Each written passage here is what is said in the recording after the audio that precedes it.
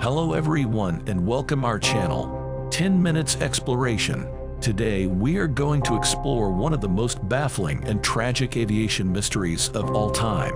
The disappearance of Malaysian Flight MH370. On March 8, 2014, a Boeing 777 operated by Malaysia Airlines took off from Kuala Lumpur, bound for Beijing. The flight was carrying 239 people from 15 countries. It was expected to land in Beijing at 6:30 a.m. after a 6-hour flight. But something went terribly wrong. At 1:19 a.m., the last voice communication from the cockpit was recorded when the co-pilot said "Good-night, Malaysian 370" to her traffic control. A few minutes later, the plane's transponder, which sends out signals identifying the flight, was switched off. The plane then veered off course, flying westward across the Malay Peninsula and the Strait of Malacca, before turning southward over the Indian Ocean.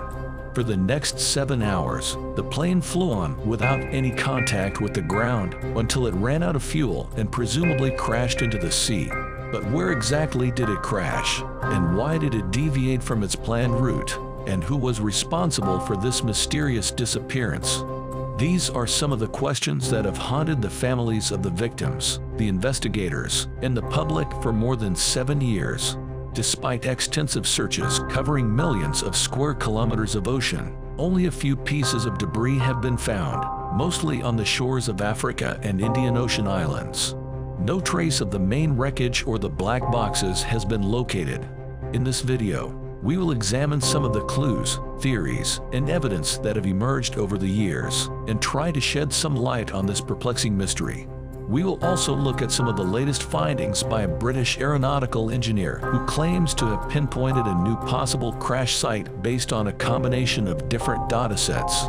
So buckle up and get ready for a fascinating journey into the hidden mysteries of Malaysian Flight MH370.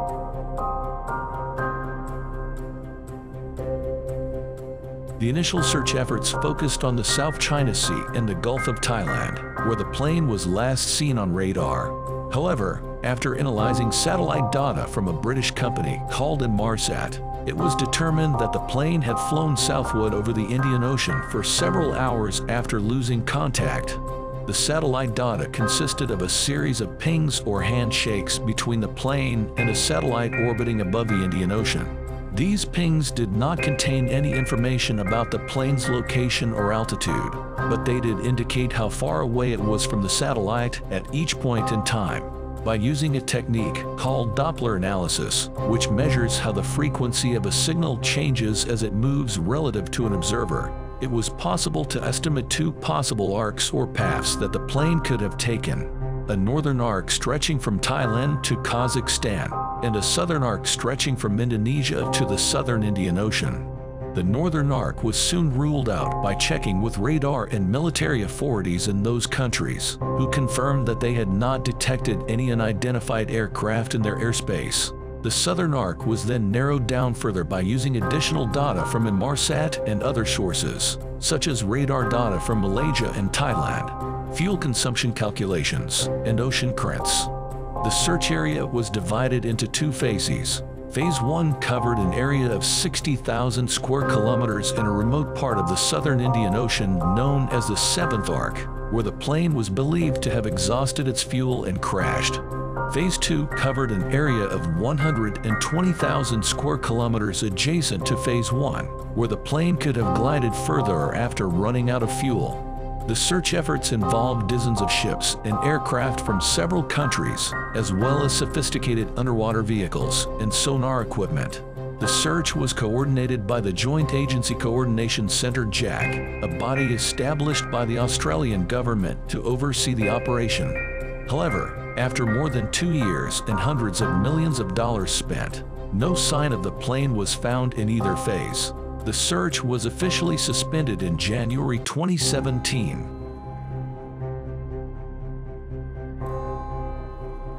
While the underwater search failed to locate the main wreckage or the black boxes, some pieces of debris believed to be from MH370 have been found washed up on various shores around Africa and Indian Ocean islands. These include parts of the wing, tail, engine cowling, and cabin. These pieces of debris have been examined by experts from various countries and organizations who have confirmed that they are consistent with MH370's model and serial numbers, and that they show signs of damage consistent with a high-speed impact with water. However, the debris findings have not provided much insight into what happened to the plane or where it crashed. The debris could have drifted thousands of kilometers from the crash site, depending on the ocean currents and winds. Moreover, the debris does not indicate whether the plane was under human control or not when it crashed, or whether it broke up in midair or upon impact.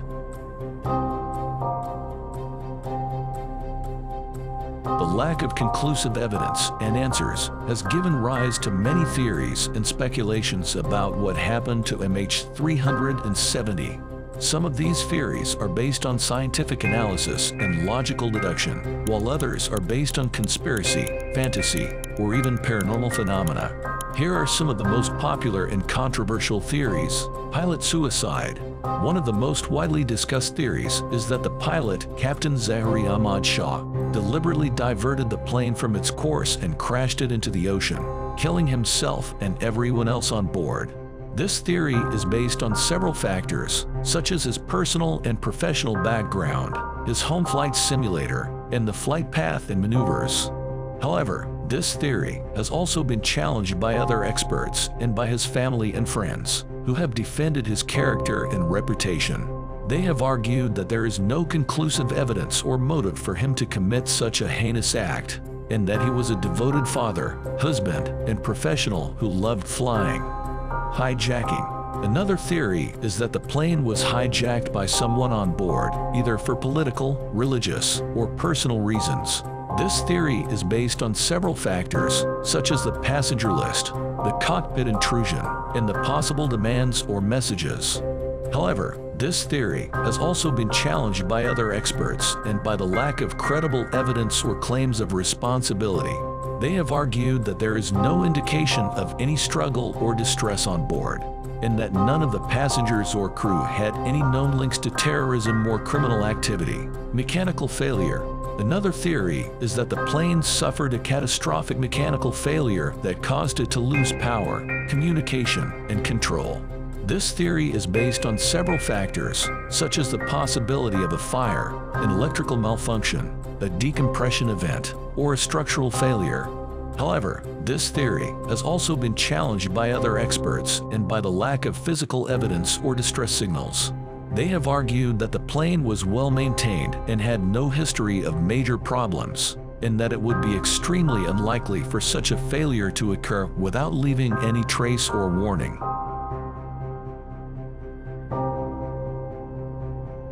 While the official search has been suspended, some independent researchers and experts have continued to analyze the available data and look for new clues. One of them is Richard Godfrey, a British aeronautical engineer who claims to have pinpointed a new possible crash site based on a combination of different data sets. He combined satellite data from Inmarsat with Boeing performance data, oceanographic floating debris drift data, and radio signal data from a network called JUICERnet. He used these data sets to calculate the speed, altitude, direction, and position of MH370 at different points in time. He then used a technique called Bayesian inference to filter out the most likely scenarios from the possible ones. He concluded that MH370 crashed into the Indian Ocean at around 33 degrees south and 95 degrees east, about 2,000 kilometers west of Perth, Australia. He said that this location is consistent with all the available data and evidence. He hopes that his findings will persuade the authorities to resume the search and find MH370 once and for all.